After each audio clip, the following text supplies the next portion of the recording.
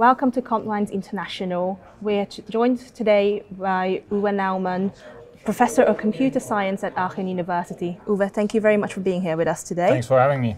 So, what is adjoint algorithmic differentiation and why is it a mystified concept? How much time do we have? So it's the tough question first.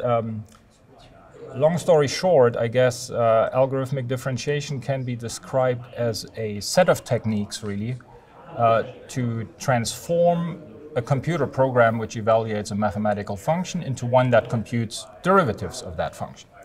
And there is really three things to be noted, I guess. So number one, what people traditionally have been doing in this area in order to compute such derivatives of computer programs is finite difference approximation, also known as bumping in finance, with the big disadvantage, actually twofold. Number one, that it's only an approximation of a derivative, which can be essentially arbitrarily poor, especially in floating point arithmetic, as well as the computational complexity of the computation of many sensitivities scales with the number of those sensitivities.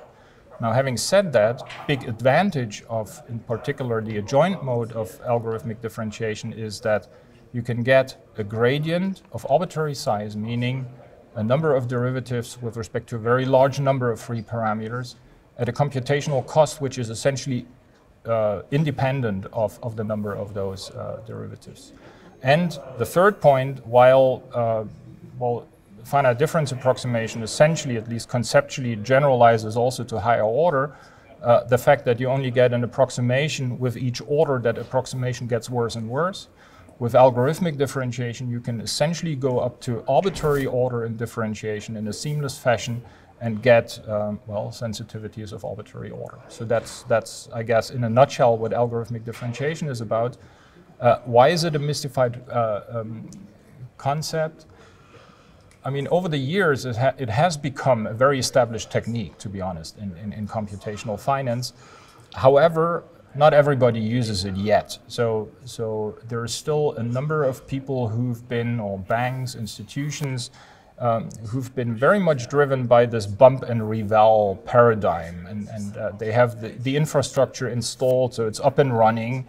And for a very long time, so you could throw sort of hardware and then software infrastructure at the problem and solve it that way. However, with developments like XVA computations, FRTB and the like, the number of those sensitivities is growing to a level where sort of bump and reval is no longer really a feasible alternative.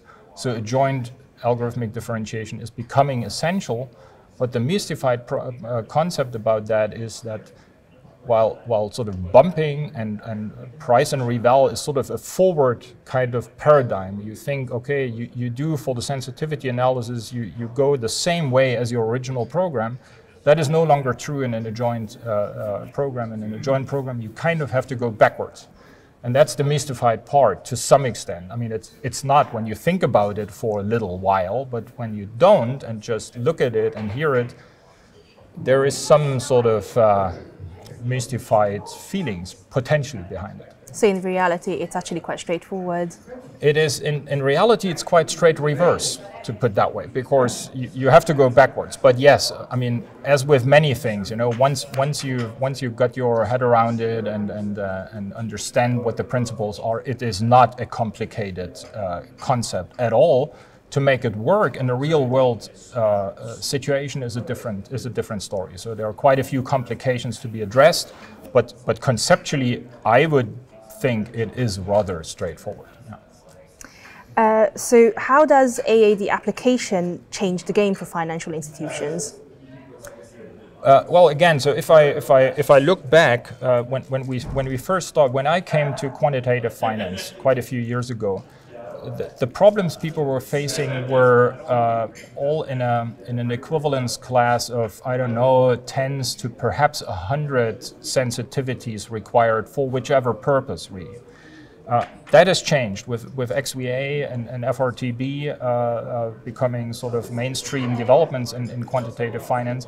The number of those sensitivities is going up dramatically. So adjoint algorithmic differentiation has really become an essential part of the whole story, because without it, you're simply not capable of computing within a feasible amount of time and with feasible resources this kind of sensitivities you require to answer those questions. So I believe it is a game changer in the sense that, number one, you can ask questions you were not able to ask before.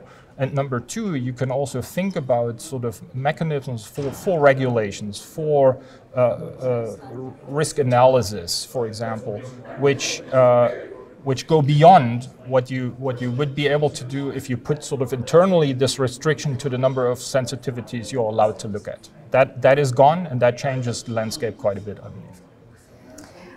So what is the future of AAD in quantitative finance?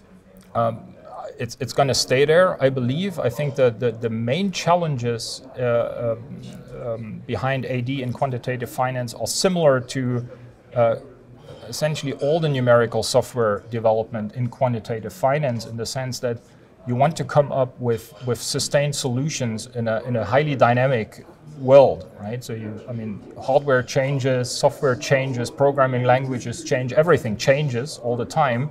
So it is extremely hard to come up with a solution you write today which is still going to be fit for whatever you want to do tomorrow and the day after. So the challenge, in my opinion, is going to be to abstract away as much as possible from what you're currently looking at, so that your abstract solution is still going to be applicable and can be mapped to whichever infrastructure you're dealing with tomorrow and the day after. But that is sort of general wisdom to some extent. That is also true for many other numerical methods and software development tasks. So AAD in particular is not much different in this regard, in my opinion. Uwe Naumann from Aachen University, thank you very much for joining us. My pleasure. Thank you very much.